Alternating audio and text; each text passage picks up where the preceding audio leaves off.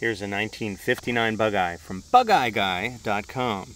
And this is the green you would have gotten if you wanted a British racing green Bug-Eye back in 1959. This was your choice, because shortly after this you ended up with leaf green. It was kind of a pea soup green. This is much closer to what we think of as British racing green. It's a very nice color, and it was repainted to match quite nicely. Then we have the original green interior that went with it, which has these nice original door panels with the proper metal tops and this little raised area. That's the way they were when they were brand new. So we've got these nice green panels, later green carpet, later and in fact nearly new green. Such nice vinyl seats, they almost seem like they're leather. I couldn't tell, but I think it's vinyl. With good foam and nicely painted shift tower. We've got all the right gauges.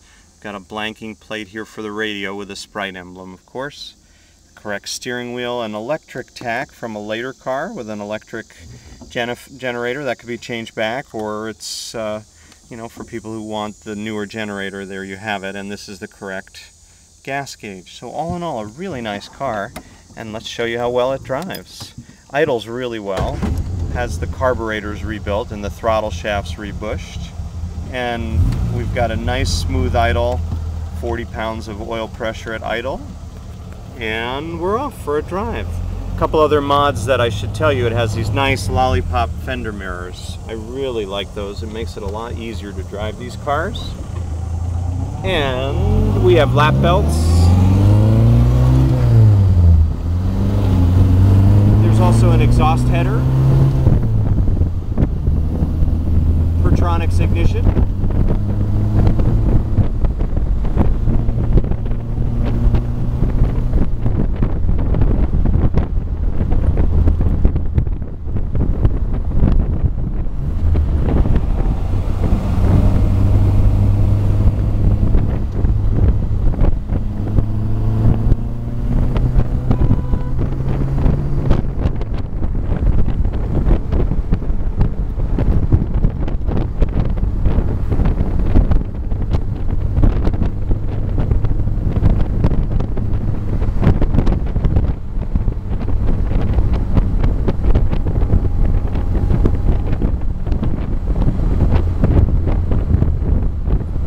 And it's ready to go.